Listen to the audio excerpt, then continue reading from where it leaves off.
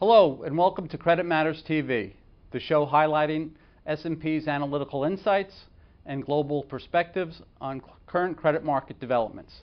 I'm Mal Fallon, Managing Director for Standard & Poor's Municipal Enterprise Group, and I'll be your host today.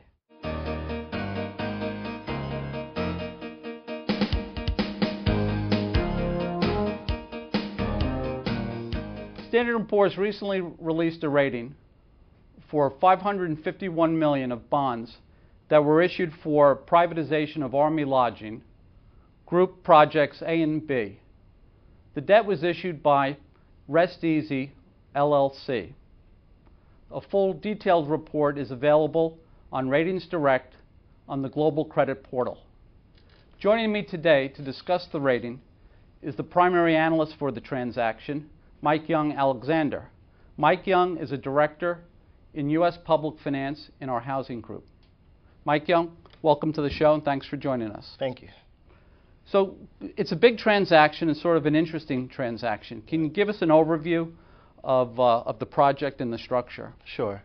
This is a transaction that's very similar to the privatization of Army housing or Navy housing, just the initiative in general.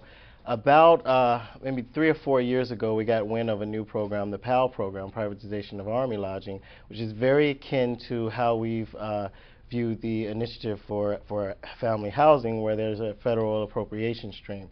Here we have a scenario where there are 21 bases in Group A and B that were pulled together for the overall privatization. Group A was financed initially with a private loan, unrated, back in 2008, and it's now being it's going to be paid off with this new piece, and the series will include 11 new bases that will highly leverage the outstanding bases that have been performing for the last 3 years. Okay.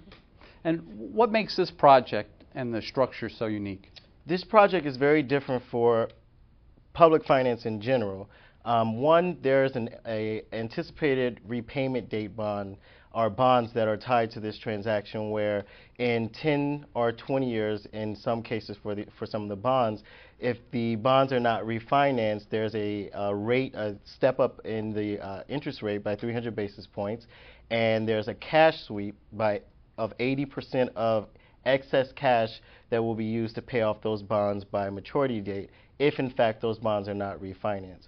Other than that, the typical structure that we would see for a military housing transaction is present. It's a little a hybrid of project finance and public finance both. So we've worked using criteria in both areas. Okay.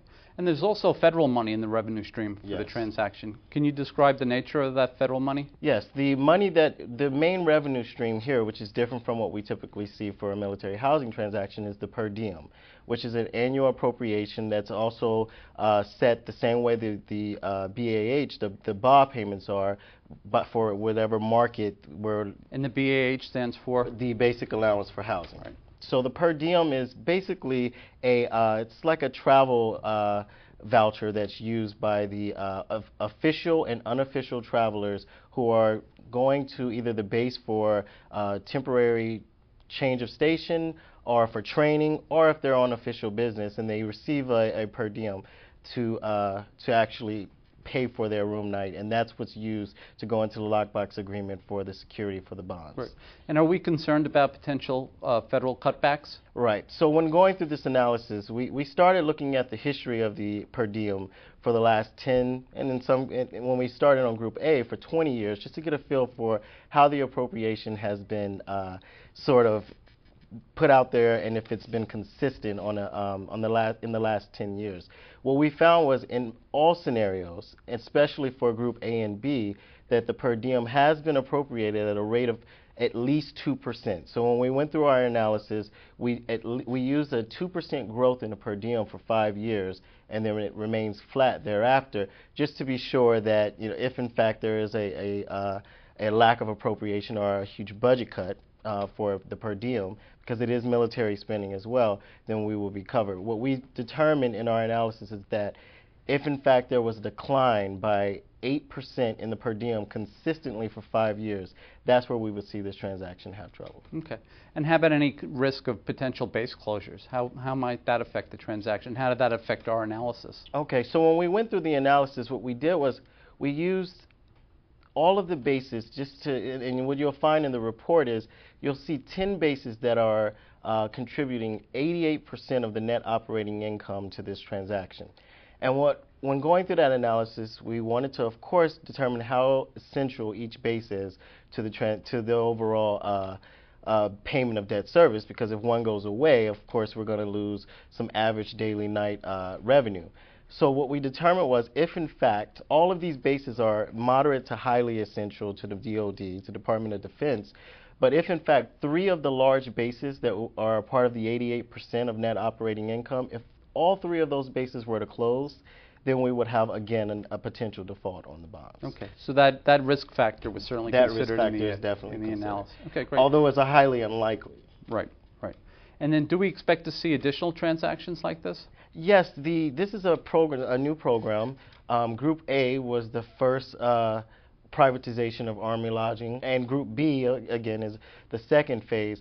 There is expectations of a Group C. This is not just a program that's available or only applicable to the bases that we've rated so far. There are several lodging facilities on military bases that need to be, that are obsolete, similar to what we've experienced in the housing arena. So we do expect to see this moving forward. And again, that report is available on Ratings Direct on the Global Credit Portal. That concludes this segment of Credit Matters TV. I'm Mal Fallon. Thanks for joining us.